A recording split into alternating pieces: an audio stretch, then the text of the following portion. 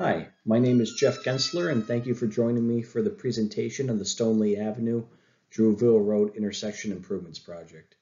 I am with GPI. I'm the project engineer, so let's get started. I can tell you about what we've been working on. So for today's agenda, I'm going to be touching back on the background of the project and some of the existing conditions of the intersection. I'm going to review the design objectives and the funding that is being used to pay for the project.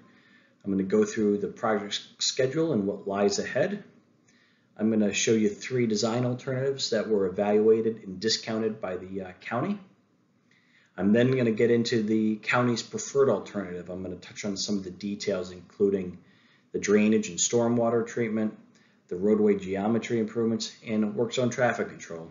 Lastly, we'll do a recap of the project.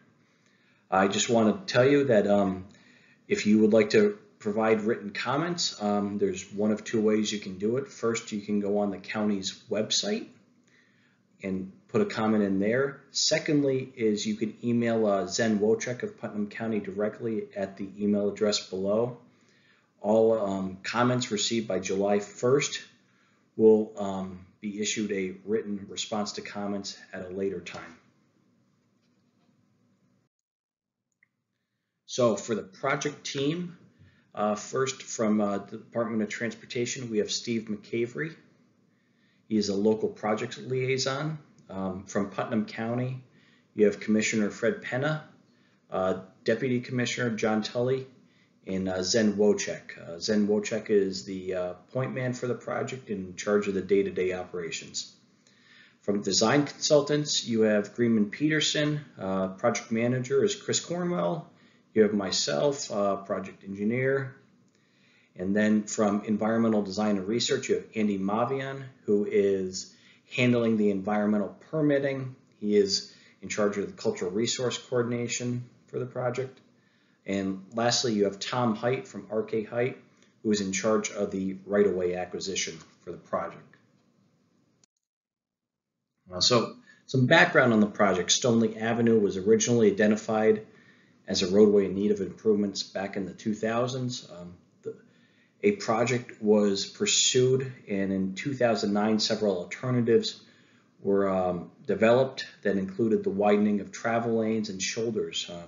Originally the scope for the project included going from the Putnam Hospital Center all the way up to Route 6. The project was never pursued, mainly due to higher than expected costs. Currently, on an average weekday, Stoneleigh Avenue carries 10,700 vehicles, whereas Drewville Road handles about 5,700 vehicles. The project is located within a New York City watershed. For this, it requires post-stormwater controls as well as the preparation of a stormwater pollution prevention plan. The project area seen here is the intersection. As you can see, it's a very tight intersection. In the northwest quadrant and northeast quadrant are New York City DEP properties.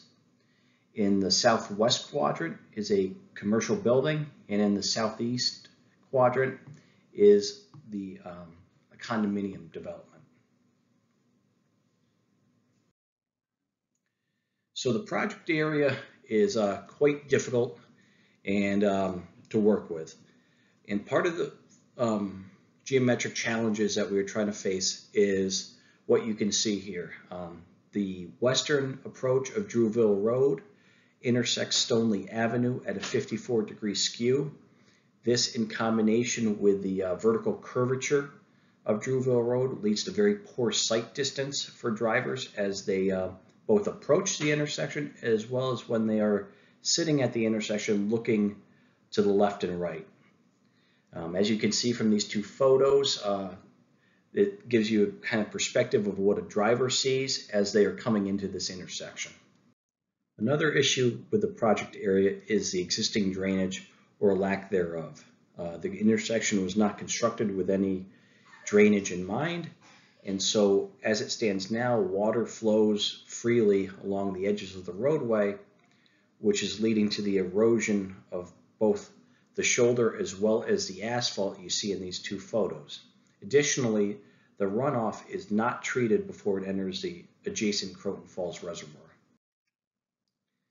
So when this project started last summer, we established 6 design objectives that we wanted to achieve. First and foremost, we wanted to improve the overall traffic conditions at the intersection.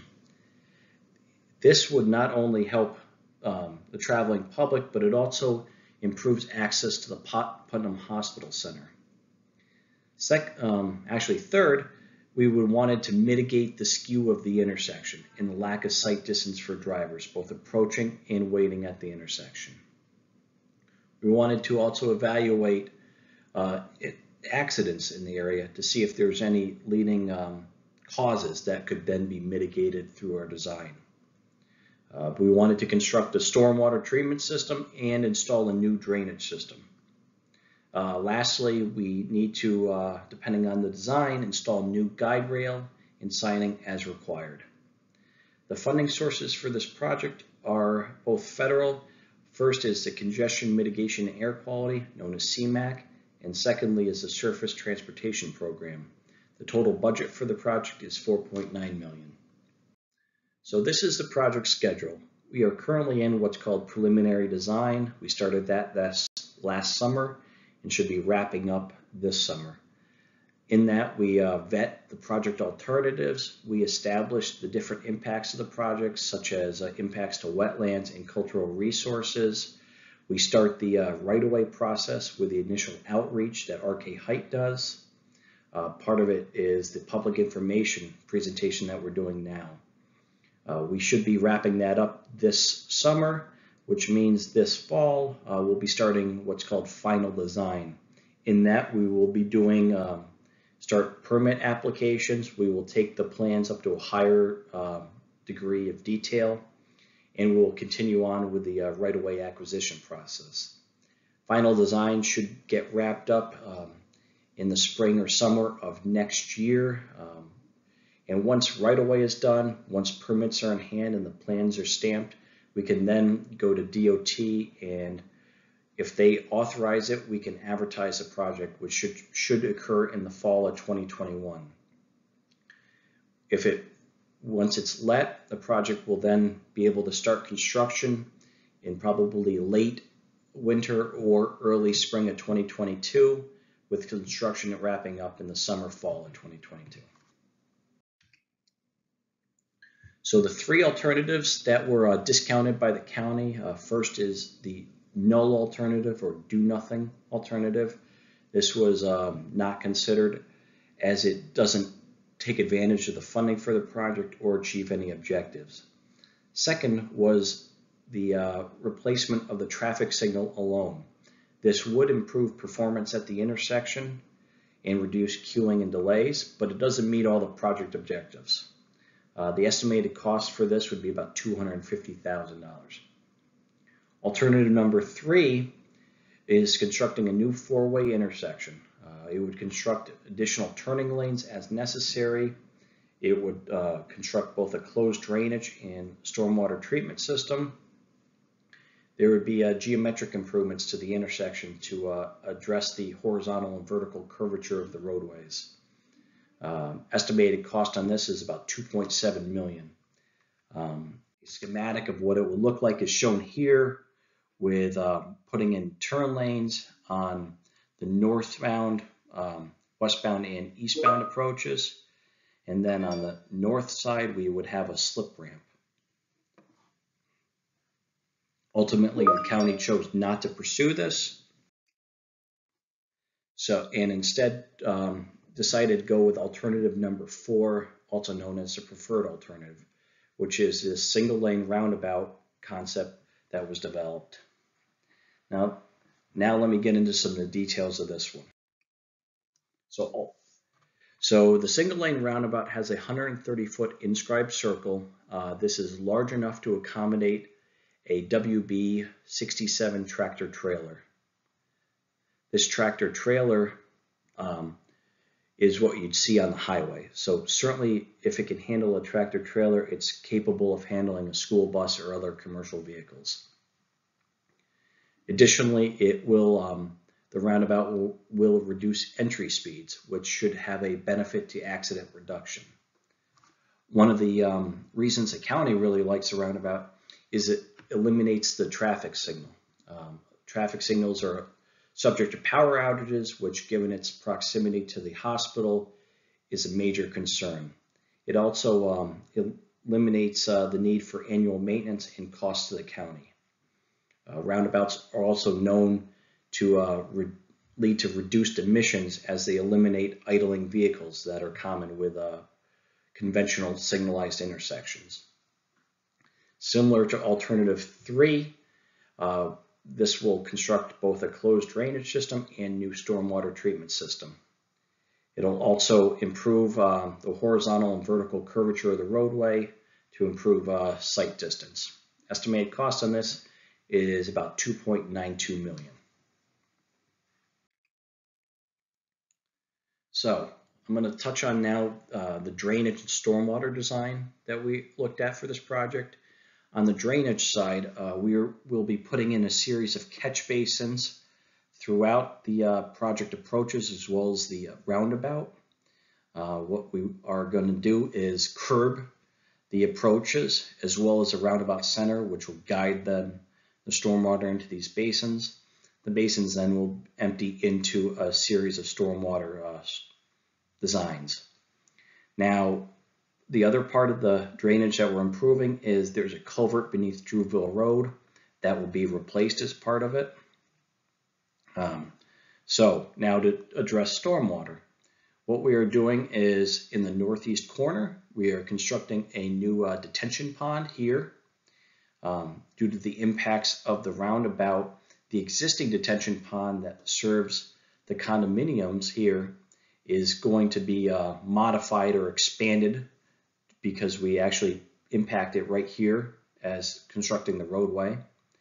On the western approach of Drewville Road, we are going to be putting in 2 hydrodynamic separators, which remove solids from the runoff prior to them being emptied into the adjacent area here.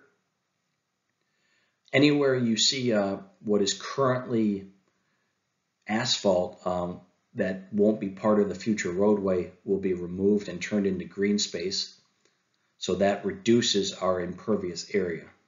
Shown in the upper left-hand corner are a couple of typical sections. The lower one is the common typical section that you'd see on, say, Stoneleigh Avenue here, where we have 11-foot travel lanes and 2-foot shoulders. Then that is backed up by curb and guide rail as needed.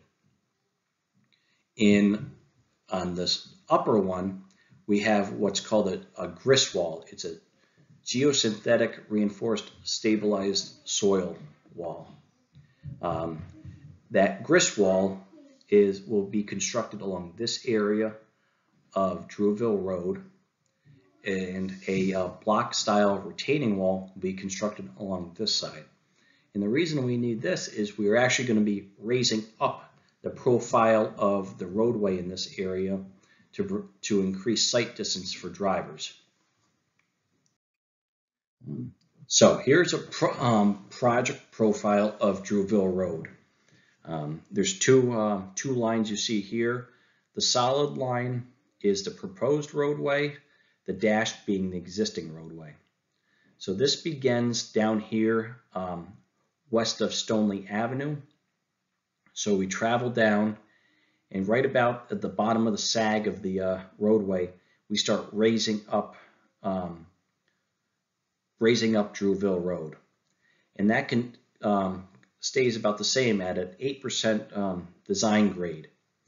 And what this allows us to do by oversteeping away from the intersection is when we get closer to the roundabout, which is seen here, we're able to transition to it at a much flatter rate of change, so about 2%. This increases the sight distance for drivers out to a larger width through the roundabout. If you look in comparison, you could see here is our existing roadway, and you can see how Drewville Road comes up, goes, and then just increases sharply into the roundabout. That's why you can't see your sight distance through the intersection.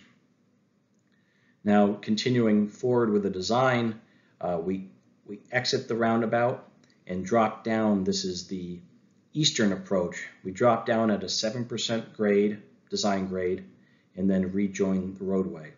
On this side is where we will just do a series of cut and fills to construct it. It is on this side where we need that grist wall and the retaining wall. The height difference in some of these areas can be as much as 10 to 12 feet. To make this work and improve sight distance as well, we are proposing doing a cut on Stoneleigh Avenue. This is south of Drewville Road. And what we do is we transition into the roundabout, and before we do, we are doing a 3 to 4 foot cut, and this helps allow the transition from Drewville into that intersection. So it gets cut down through here. We come flat, roughly flat through the roundabout, and then exit out pretty much as it is now onto Stoneleigh Avenue. Now you're probably wondering how we're going to construct all this, and that is something that we have talked about and will continue to talk about through detailed design. The work zone traffic control is going to be phased. The first phase will be in late winter or early spring of 2022, and as part of this, we first will be coming in and doing the tree clearing. We are going to construct the eastern approach here. We'll construct a pump station driveway here, and we'll do some limited drainage and utility installations. The second phase is much more substantial. The proposed solution is to close the western approach to Drewville Road here. This will allow the contractor to build both the retaining wall and the grist wall and construct all the closed drainage system necessary. Trying to build these three things without the roadway being closed would be very, very difficult. And what we're going to do is bypass Stoneleigh Avenue, as you can see through here. This will allow the contractor to build the remainder of the roundabout center as the roadway is closed. During this time, Stoneleigh Avenue will operate under a free flow condition, while Drewville Road will operate under a stop sign control. Part of the closure of this approach will be reaching out to emergency services well ahead of time to coordinate this effort. Phase 3 of the project will be constructing detention ponds, doing some final landscaping restoration, and the final paving. Any paving that you see in the hatched areas will simply be done under alternating one-way traffic. The remainder of the work should be able to be done off the roadway, which won't impact the traveling public.